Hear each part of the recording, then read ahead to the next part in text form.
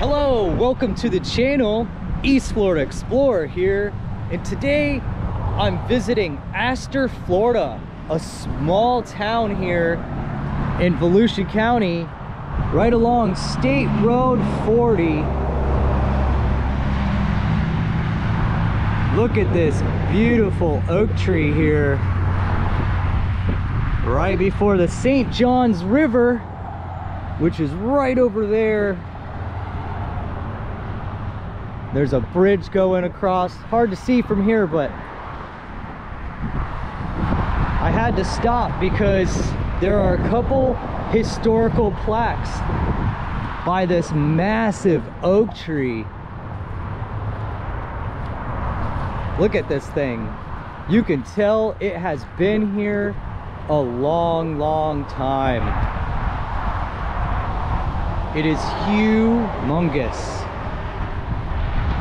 I don't know if the camera really shows how huge this thing is. I wish I could put the camera back and try to hug the tree. You would see. That's gotta be like 8 feet across. Maybe 7 feet. It is massively huge.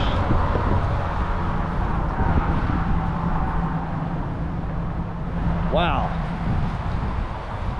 And then over here on these plaques, the first one says Volusia.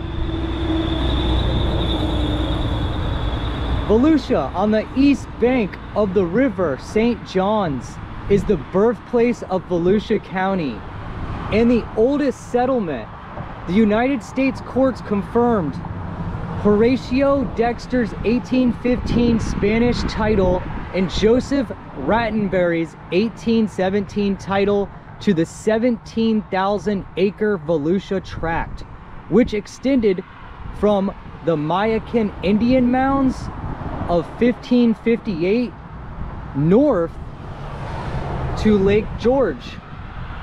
Volusia Township was survived in 1821, divided into government lots in 1834 and confirmed on the United States survey map. This majestic oak marks the center of many historic sites. To the southwest, the fort and mission San Salvador de Mayaca of 1667. To the south, Spalding's Upper Store from 1763, which became Panton Leslie Indian Trading House in 1776. Also, in the vicinity during the Creek Seminole Indian War period of 1835 to 1858 were forts Volusia, Call, Barnwell, and Columbia. Volusia Military Cemetery adjoined this site, and the Methodist Episcopal Church was built in 1845 within Fort Call's enclosure.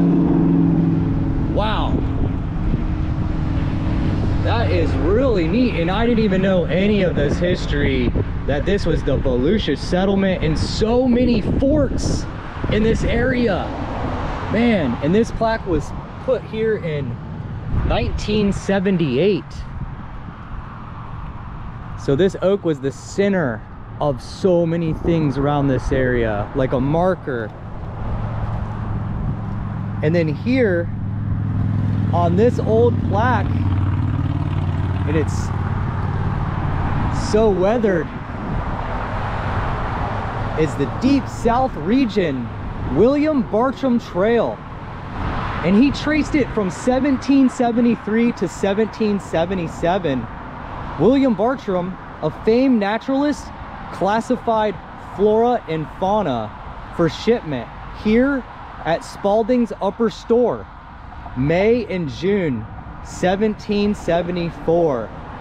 Wow, there is a lot of history in this area. from a lot of different times too.